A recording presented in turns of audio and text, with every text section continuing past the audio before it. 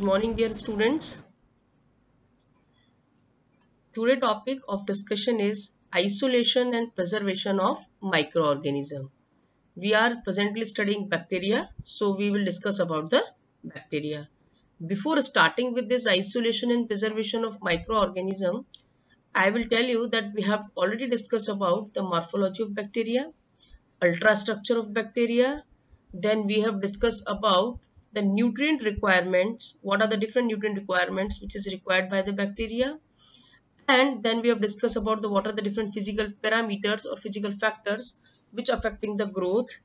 And then we have discussed in the last class, that is the growth curves, that is growth profile of a bacteria. Now with today we will discuss about the isolation and preservation of microorganism. This is simple techniques which is shown by pictorial arrangement, that is known as isolation, preservation of microorganism. There are certain isolated colonies which you have seen through the green dotted here. These are isolated colonies. What is the objective of today's class? The objective of today's class is that we will study isolating the pure culture of bacteria by different methods like stick plate method, pour plate method, spread plate method, and serial dilution method. In the stick plate method, there are two methods, that is known as continuous stick plate method and discontinuous stick plate method. Later we will discuss each individual method in a brief. Now, isolation of microbial pure culture. You know very well that the study of specific role played by specific microorganisms is in the environment, and it is imperative to isolate them in a pure culture. What is a pure culture? If we say about pure culture contains only one kind of microorganism.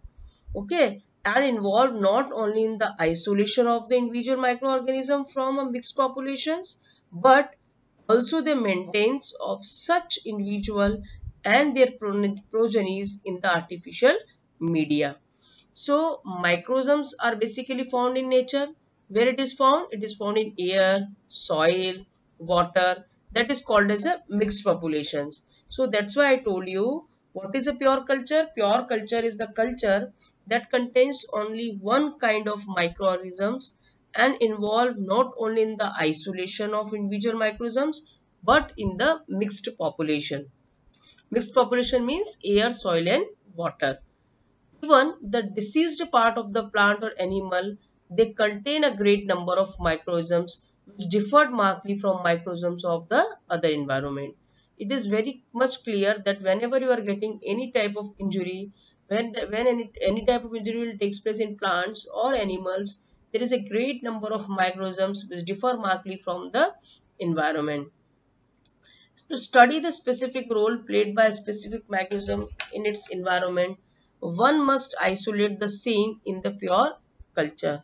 The two major steps of obtaining pure cultures are: first, the culture has to be diluted until the various individual microorganisms are separated for apart on agar surface, and then after incubation they form visible colonies isolated from the colonies of other microorganisms. So there are two major steps which is obtaining a pure culture are as follows. What is a pure culture? Already I told you that contain only one kind of microorganism.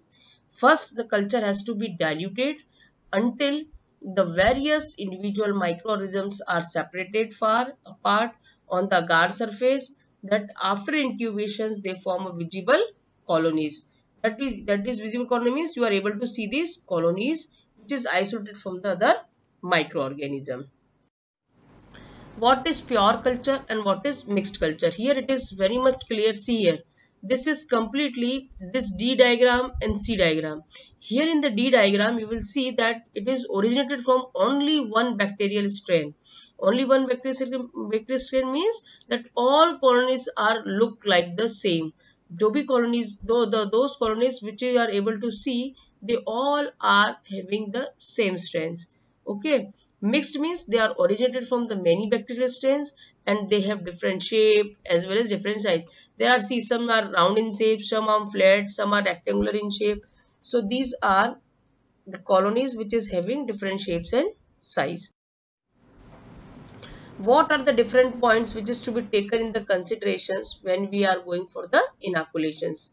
Inoculation means inoculation means when you want to take one loop and you deep into that particular test organism and you keep into the petri plate.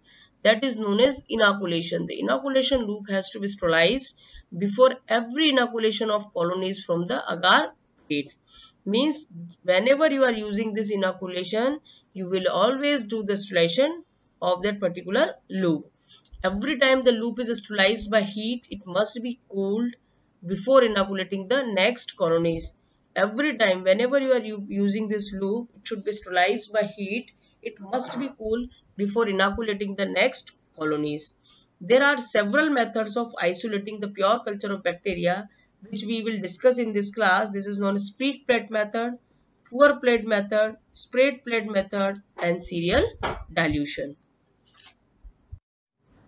Why it is important? So pure cultures are important in microbiology for the following reasons. What are the different reasons why pure cultures are important? First, once purified, the isolated species can then be cultivated within the knowledge that only the desired microorganism is being grown. I am giving you one example. See, if I want aloe vera, if I will cultivate that aloe vera, we will get aloe vera pure. If we are taking aloe vera with certain other medicaments like turmeric, ginger in between this, or some plant material which is look like aloe vera, we will get confused and we will get different products in between them. So why this was important? A pure culture, when you are purifying, you are taking that isolated species, it can be cultivated within the knowledge and that only desired the microorganism that is being grown. Second, a pure culture can be correctly identified for accurate studying and testing and diagnosing in the clinical environment. See, if you know very well, we people are trying from so many years about different vaccines defined for against virus, but we are not able to give the solution. Why? Because if you can correctly identify and you go for the accurate study and then you will go for particular testing and diagnosis, that is needed of pure culture only. Okay, then testing, experimenting with pure culture ensures that the same results can be achieved regardless of how many times the test is repeated. Means if your culture is pure, the result should become as similar as that of old one. So it should be similar results, and pure culture spontaneously mutations rate is very low. Second, pure culture clone is 99.999% identical. So this is about why the pure culture is important in important in the pure culture. What is the importance of the pure culture in the microbiology? Then what are the different common methods for isolating of pure culture that we will discuss here? Streak plate method, pour plate method, sprayed plate method, micro manipulator method, and roll tube method. First method is known as stick plate method. In this stick plate method, we will discuss two methods again, that is known as continuous, another is known as discontinuous. So in stick plate method, there are first is stick plate method, second is known as pour plate method. In pour plate method, there are again two, loop dilution technique and serial dilution, then sprayed plate, micro manipulator method, and roll tube method.